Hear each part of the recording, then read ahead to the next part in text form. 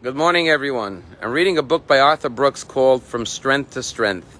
And at the end of the book, he says I could summarize the entire book in 7 words.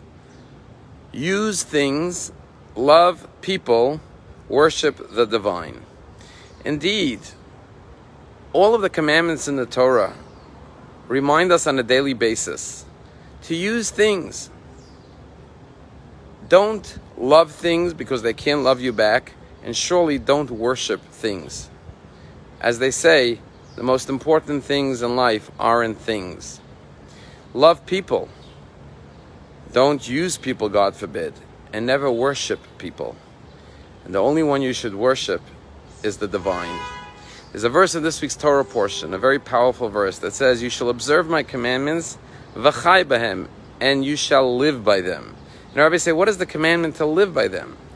So our rabbis teach us, first of all, that we should live by the commandments and not die by the commandments.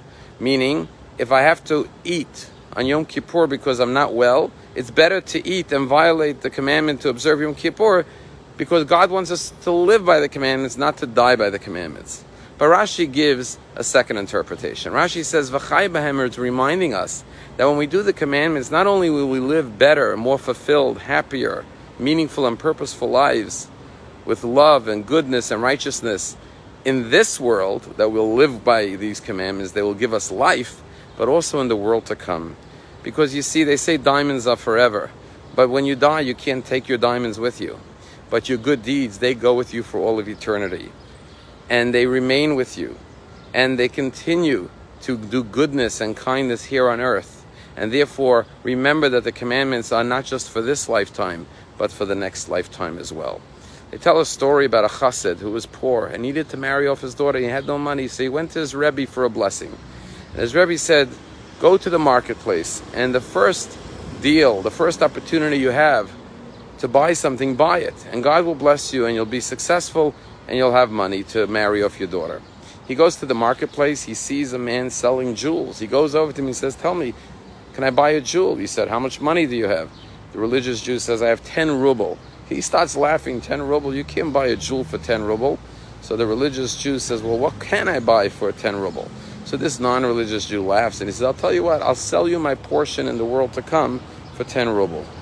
Well, the chassid remembers what the Rebbe said, buy the first thing you can buy. He said, deal. They write up a contract, he's laughing, he signs that he's selling his portion in the world to come, and the chassid gives him the 10 ruble. The man comes home, he tells his wife with great amusement how he sold this religious Jew his portion in the world to come for 10 ruble. His wife gets upset and says, what? You sold your portion in the world to come for eternity? For 10 ruble? And she starts to berate him. And he starts to realize what a mistake he made and he regrets it. The next day he goes looking for the chassid and he says, listen, I made a mistake. I want to buy it back. Here's your 10 rubles. Sell me back my portion in the world to come. The chassid says, I'm sorry. I could only sell it back for 1,000 ruble, which was the amount he needed to marry off his daughter. He says, 1,000 ruble, you just bought it yesterday for 10 and you want to sell it back to me for 1,000? He says, yes, I'm only willing to sell it for 1,000. Poor Jew had no choice. He gives him 1,000 ruble, he buys back his portion in the world to come. Later, the chassid goes to the Rebbe to thank the Rebbe for his blessing and tell him the story. And the Rebbe said to the chassid, I want you to know something.